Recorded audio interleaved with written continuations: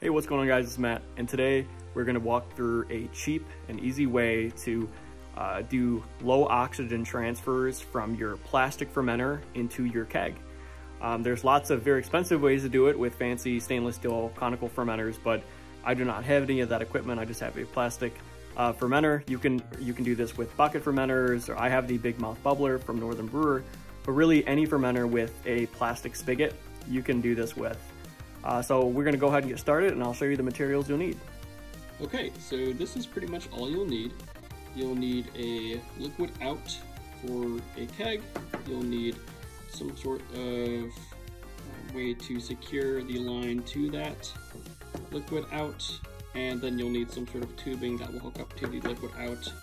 The other side will go into the plastic spigot that you have on the bottom of your keg or your fermenter. It could be a bucket or whatever you're using to ferment with. For the black connection for the corning keg, you want to make sure that it's a screw fitting, not a barbed fitting. The screw fitting is a little bit thicker, so it will fit inside the tubing a lot more snug. So you want to make sure you get this one and not the barbed one.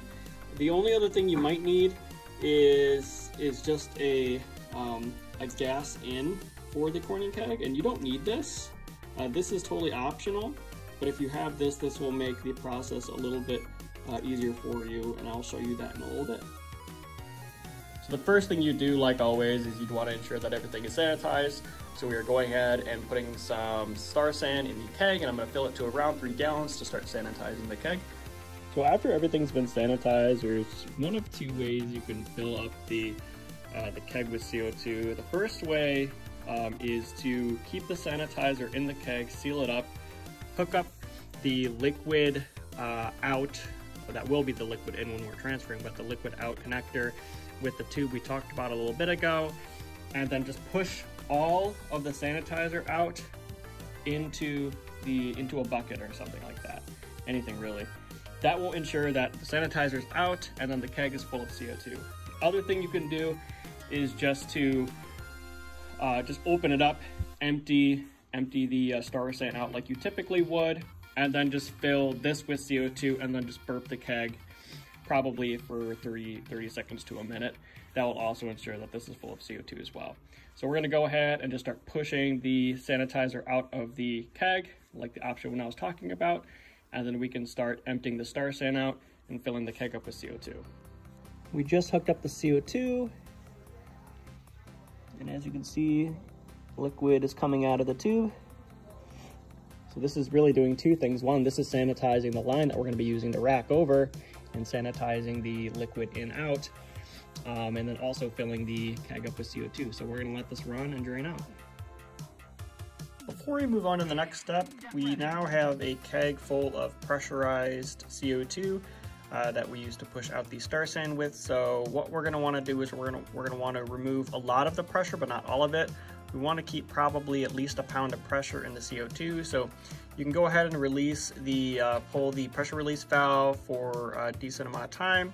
But like I said, you want to still leave about 1 pound or 2 pounds of pressure in there for the next step.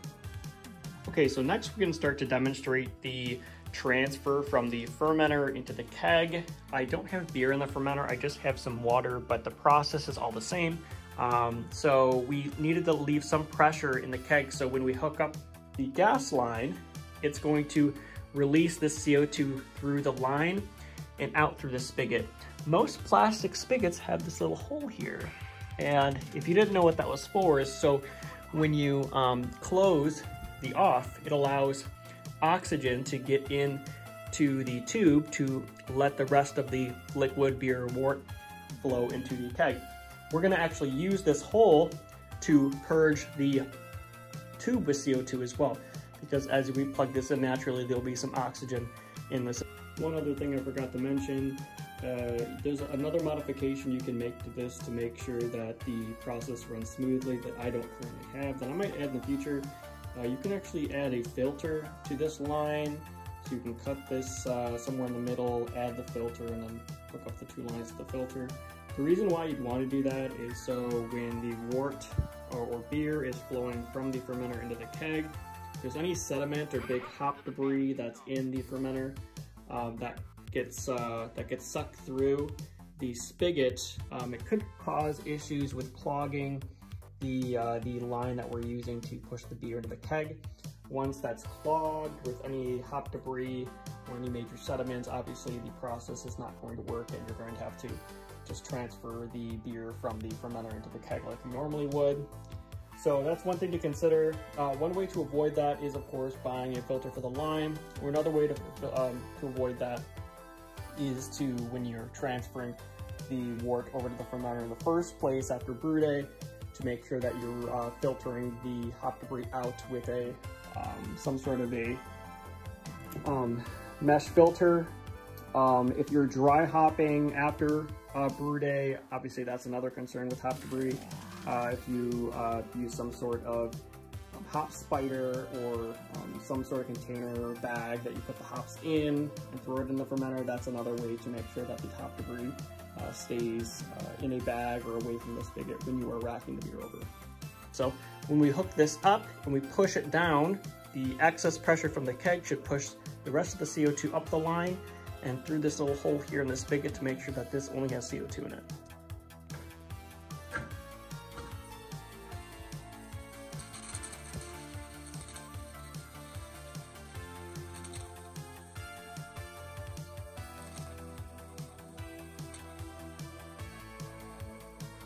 It may have been hard to hear, but when I plugged this in, it pushed the CO2 out through the tube and out this hole. So now this should have mostly CO2 in it.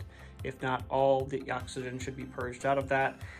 So the last thing we gotta do is just turn the spigot on, allowing the wort beer flow into the liquid out. So, and the dip tube goes all the way to the bottom. So as you're filling this up, it's gonna start filling this up from the bottom up, pushing the CO2 out of the keg.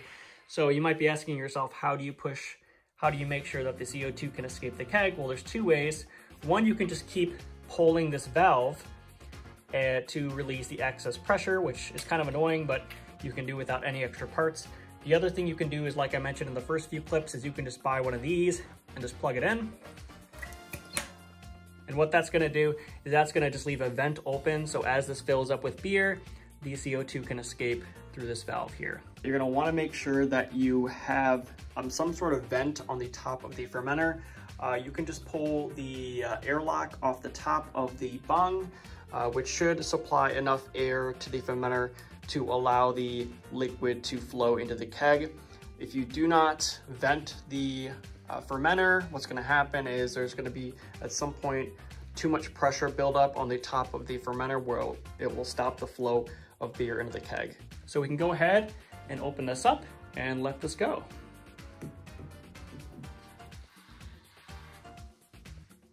And you're gonna start to hear the beer start to fill up, or in this case, the water, start to fill up the keg, and we can let this drain.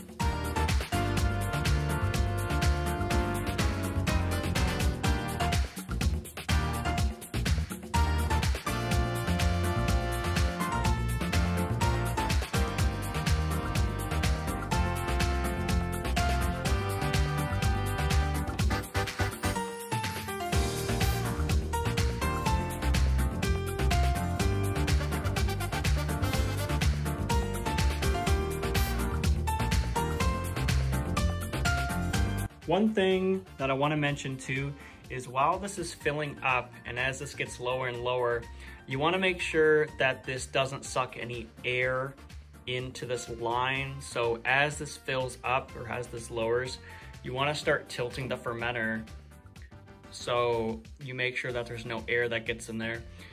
If the liquid line drops below the spigot, what's going to happen, it's going to suck air from the fermenter into the keg.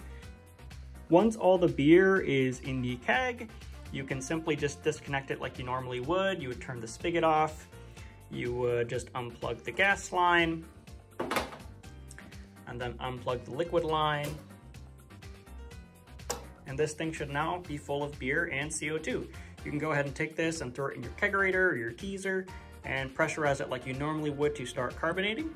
But that about covers it. Thanks so much for watching. I hope you learned something.